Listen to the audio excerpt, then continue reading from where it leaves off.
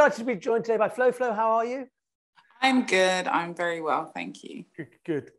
Did you have a specific light bulb moment or something when you found that niche in the market and you began to build your own brand? Is there one thing you can actually put your finger on?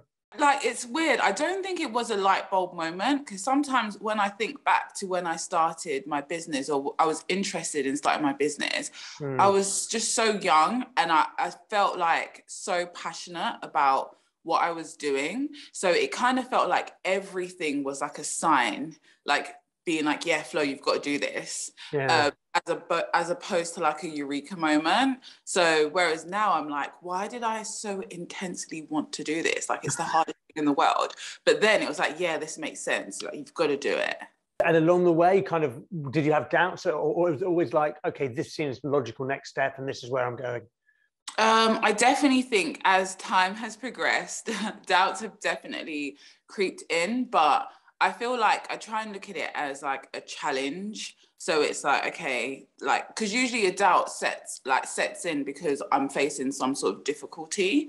So I try and look at it as a problem, and I'm like, okay, so how do like I problem solve, and how do I find a solution to this?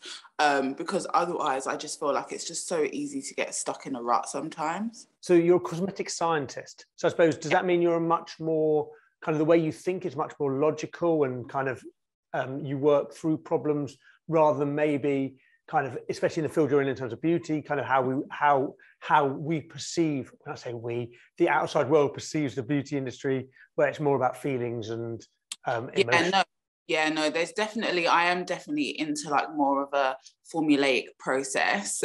And I'm really like into like my processes and problem solving. And like I say, like whenever I describe cosmetic science, I always say like it's like pharmacy, but you're formulating cosmetics instead of formulating medicine.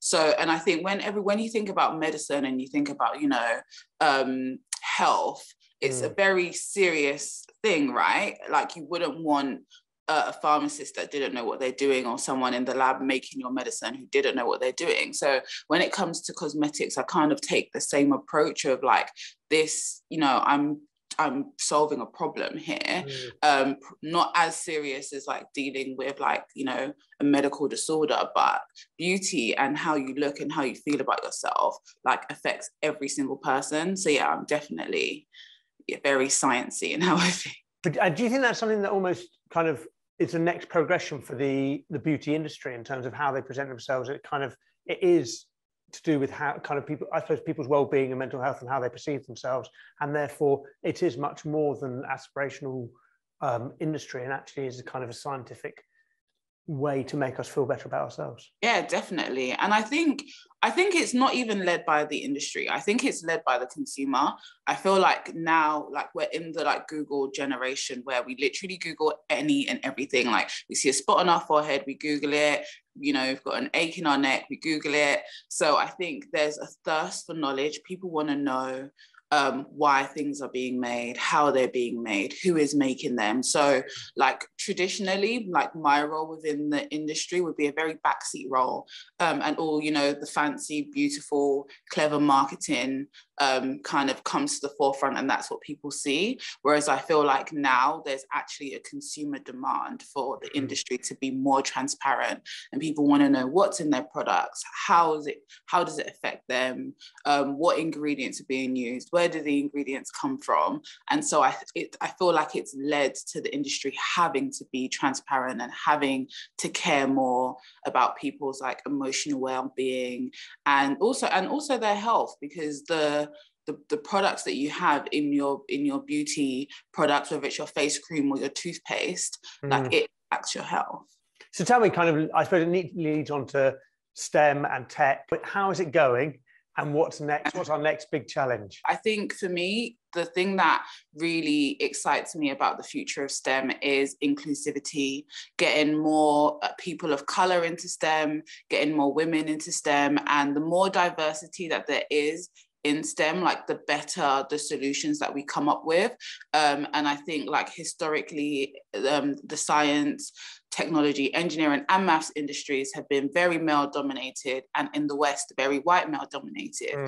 think the more like diverse spaces we have in these spaces, the better solutions we have on a global scale. So that's something that, yeah, I'm super passionate about. And do you see that happening, or are we just at the starting point?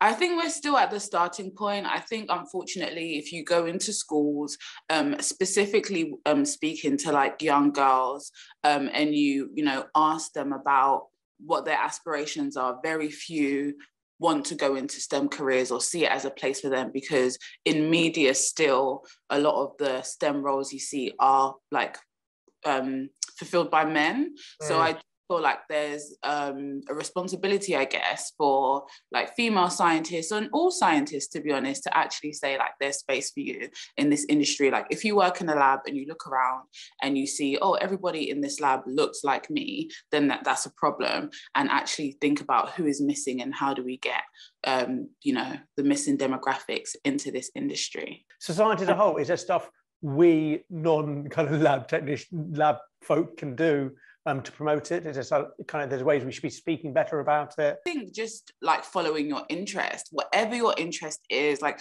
whether you're interested in plants, animals, cars, there's a science to it. And I think if you just show a personal interest in how the things that you love are made, then you are exploring the science. And I think the more that we do that, and especially when it comes to like young people around us and they see us taking an interest, whether it's, you know, taking your kids or your niece or your nephew or your friend's kids to like a science museum, you know, just to understand like, well, how the world is made or whatever their like specific interest is, I think you do your part in just kind of expanding their minds. Tell me what's in store for MDMM Flow and what's next for you personally? So for me, I'm like constantly developing new products.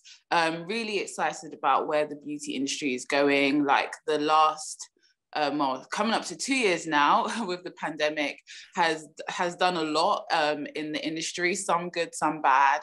And that's left me with some creative challenges around like working on our supply chain and trying to get more things made in the UK. And also just trends around beauty have changed as well. People are very much more into like self-care and DIY-ness. So creating products that speak to that as well. So you're excited and looking forward to what's coming up next? Oh, absolutely. Flo, thank you so much indeed for your time. Been a pleasure speaking to you. Have a great rest of the day. Thank you for having me. You too. Take care. No worries. Cheers.